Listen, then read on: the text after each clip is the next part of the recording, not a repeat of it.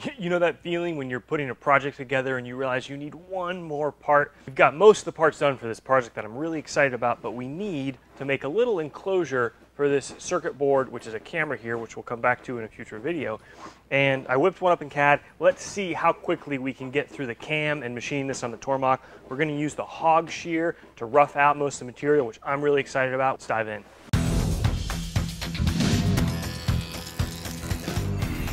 Here's the project in the oven there, just been powder coated. And we just cut a quick slug of material off on the DeWalt saw right there. Now let's make some chips. We're going to start with a 2D adaptive on the hog shear. And as you can see, it's going to plunge in. And honestly, it's a 1-inch cutter, so there's not a lot of, it doesn't need to do a lot of work to get most of that material out. That's what's going to be the time saver. I love the hog shear because it doesn't chip weld. Cuts great. We're going to come in with tool 11, which is a roughing tool, but it creates a great bottom finish, and that's going to clean up this bottom face, which I want to be nice, maybe unnecessary. Same thing, clean up the outside first, then these are all 2D contours, 1/4 inch to clean up the inside, 1/4 inch to clean up, try to take out that little pocket, 1/4 inch to clean up the outside, and then we drill. Real quick on the 2D adaptive here, quite simple, we're just selecting that edge, and we're leaving one 1/10 thou there, we're leaving some material here as well because it's a roughing tool, 1/10 thou. It'll come back and clean up on there. Let's use our Heimer to find the 0.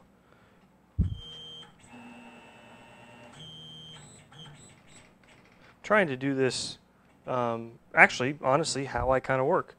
It's 2.5 inch material, so on the Y and X aren't critical because we've got excess. So I'm just going to find the bottom edge or close to it and just type in -1.25.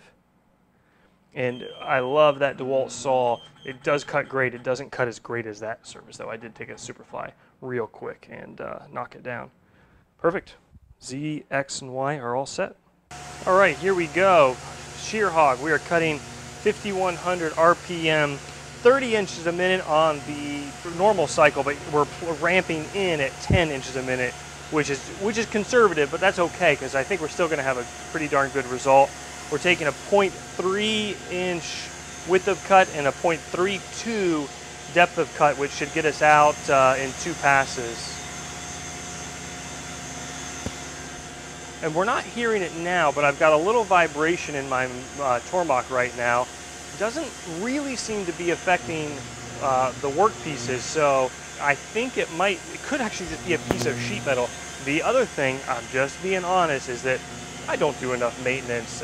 Anything should have some maintenance. The Tormach has been great, but I need to just stop and spend a day and, take the bellows off, the weight covers, and just kind of improve and so forth. Which, question is, should I do a video on that? You guys think that's interesting?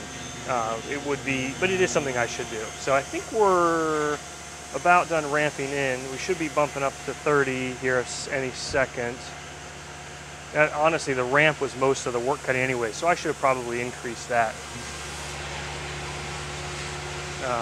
Oh well, lesson learned. Here we go. There she's cutting.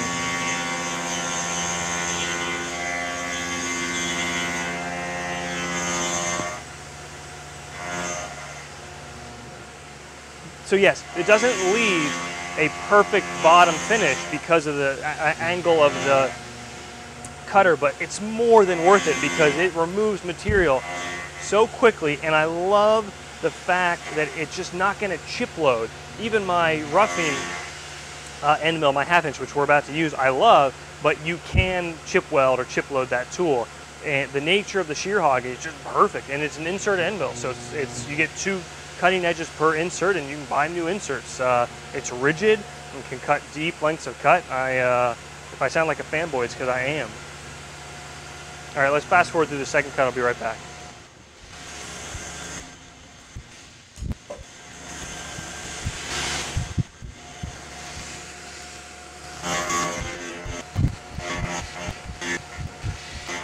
Tool 11. This is the 1/2 inch rougher, and honestly, it's not even cleaning up. You know what? That actually left a much better surface finish than I remember. We are running this at 2800 RPMs and 20 inches a minute.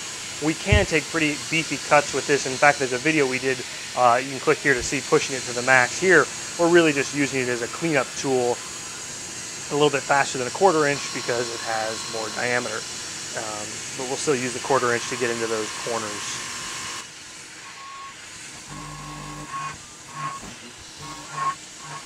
We did the cam for this in HSM, but it's the same as Fusion 360. That looks the same, and there are a few minor differences, but you guys tell me. I like doing stuff in Fusion 360 because it's such a wider audience.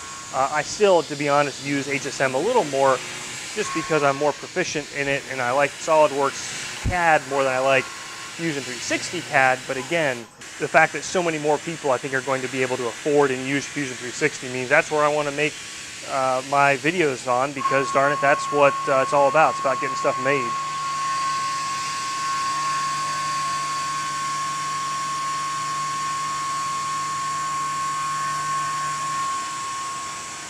I have no idea how long this video is going to be, but I'm hoping I can edit it and have it be a good video and still be under like 6 or 7 minutes. I'm trying to figure out how to make sure these videos remain snappy and well edited and educational, but there are plenty of videos out there from folks that are going on 20, 30, 40 minutes, and hey, that's great. I just don't have the time to watch those. 1/4 inch end mill, 5100 RPMs. Here we're only going 15 inches a minute. We could actually go a little bit faster because we're really just taking a very thin wall cleanup cut, but no reason to push it. Anyways, going back to video lengths, we were talking about that. We do a Patreon supporter private live video every month where we can interact and talk, and you can ask me anything you want. And people were saying, you know, there are just so many long videos out there. So the idea, I think, going forward for bigger project videos is to do a shorter, fun, you know, kind of like we did with the 12-gauge shotgun shell video. You know, there's a shorter video that highlights the project and some cool footage, but then off of that, there's a video on the CAD, there's a video on the cam, maybe there's a video on some of the, you know, machining details or fixturing or you know, takeaways and lessons learned. That way you can kind of pick and choose what you want to see about it. You know, maybe you own a Tormach, or maybe you're using Fusion and that's what you care about. So that's the idea. Could we have done this in one depth of cut? Probably, but again, no reason to push it. I'm using a brand new post processor for HSM and Fusion from Tormach, and that's interesting. It's doing that. Doesn't do a full M998 retract. It just comes up a little bit, but what I want to fix or change is I don't like it starting and stopping the spindle like that. Hear that? It's weird. Okay, now it's going to clean up the outside, and then I think it's just drilling the holes, and we'll flip it and face off the top. Yeah, I definitely could have done that in one depth of cut. Oh well.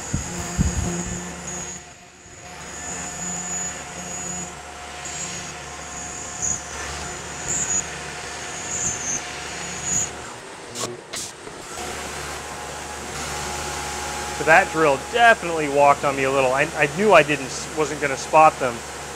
We'll see. I don't think that's going to be a problem, but it's not a recommended machinist proud moment.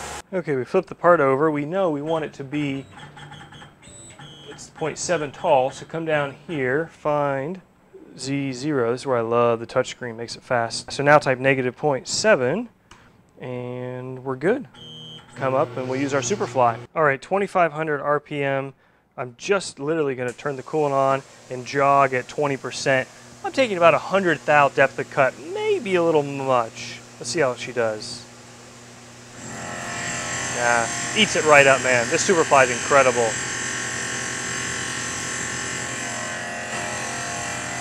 Just incredible. Another 100 thou.